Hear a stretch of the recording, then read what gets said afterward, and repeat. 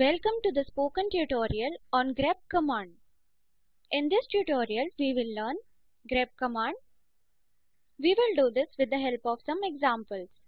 To record this tutorial, I am using Ubuntu Linux version 12.04 operating system and GNU Bash version 4.2.24. Please note, GNU Bash version 4 or above is recommended to practice this tutorial. As prerequisites, you should know basics of Linux terminal. For relevant tutorials, please visit our website, which is as shown. First, let us know about regular expressions. Regular expressions are pattern matching techniques. When we have to find out whether a pattern exists in a line, paragraph, or a file. For example, if you want to search a phone number in the telephone directory, or to find a keyword in a paragraph or a line, we use grep command. Let us move on to grep. Grep searches for one or more patterns in one or more line, paragraph, or a file. If file name is not mentioned, grep search for the patterns in the standard input. If file name is missing, grep searches for the patterns in the standard input. I will demonstrate usage of grep using a demo file called grepdemo.txt. Let us see the content of the file. This is a file that has 13 entries. Each entry has 6 fields: roll number, name, stream, marks, and stipend amount. The fields are separated by a bar which is called a delimiter. Let us see how grep works. Say we want to use grep command to see who are the students in the computer stream. For this, we have to open the terminal. So press Ctrl, Alt and T keys simultaneously on your keyboard. Now type on the terminal grep space within double quotes computers, after the double quotes space grepdemo.txt. Press enter. This would enlist those entries where stream is computers. Now compare the result with the original file.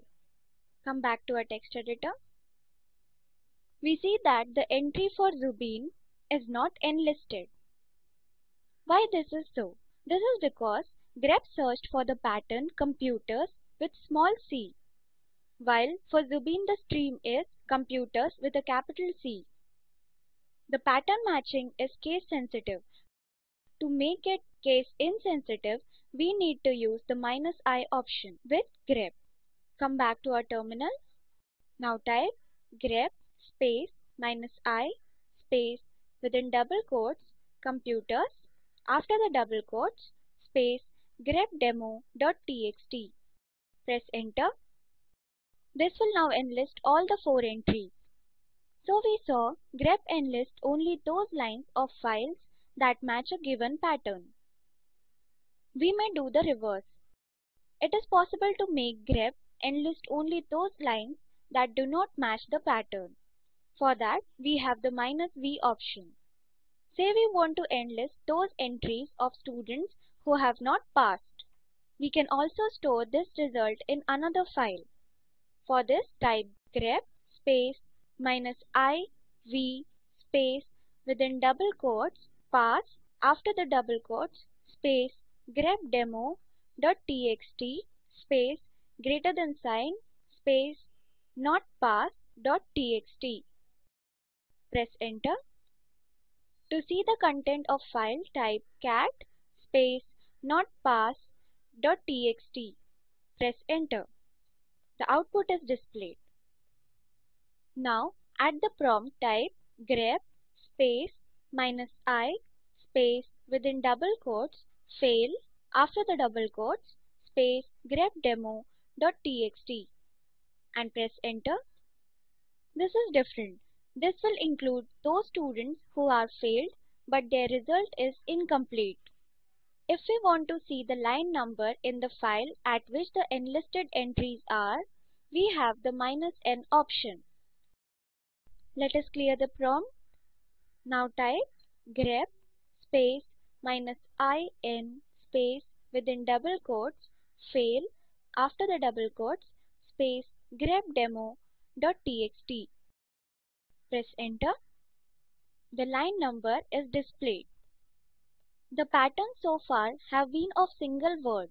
We may have multi-word patterns as well, but the entire pattern must be within quotes.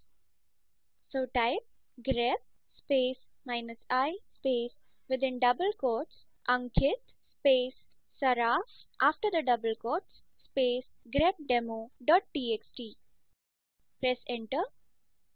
We see that Ankit Saraf's record is displayed. We can also find patterns in multiple files.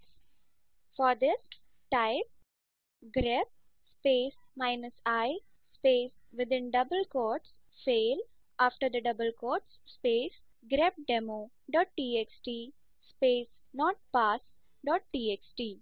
Press enter. The output is displayed. With multiple files, grep will write the name of the file in which entry was found. grepdemo.txt, notpass.txt. These are the records from notpass.txt file and these are the records from grepdemo.txt file. Suppose we may only want to know the number of matches or count. For that, we have the -c option. So type grep space -c space within double quotes fail with a capital F after the quotes space grepdemo.txt. Press enter. This will give us the count of numbers of lines matched. This brings us to the end of this tutorial. Let us summarize. In this tutorial we learned to see the content of a file, example cat file name, to list the entries of a particular stream, example grep computers, grepdemo.txt, to ignore cases, example grep-i computers, grepdemo.txt, lines that do not match the pattern, example grep-iv path grepdemo.txt, to list the line numbers with the entries, example grep-in fail grepdemo.txt, to store the result in another file, example grep-iv pass grepdemo.txt greater than sign not pass.txt, and to know the count, example grep-c fail grepdemo.txt. As an assignment, explore some other commands like -e, plus and question mark. Watch the video available at the link shown below. It summarizes the spoken tutorial project. If you do not have good bandwidth, you can download and watch it. The Spoken Tutorial Project team conducts workshops using spoken tutorials, gives certificates to those who pass an online test. For more details, please write to contact@spoken-tutorial.org. Spoken Tutorial Project is a part of the Talk to a Teacher project. It is supported by the National Mission on Education through ICT, MHRD, Government of India. More information on this mission is available at the link shown below. This is Ashwini Patil from IIT Bombay signing off. Thank you for joining.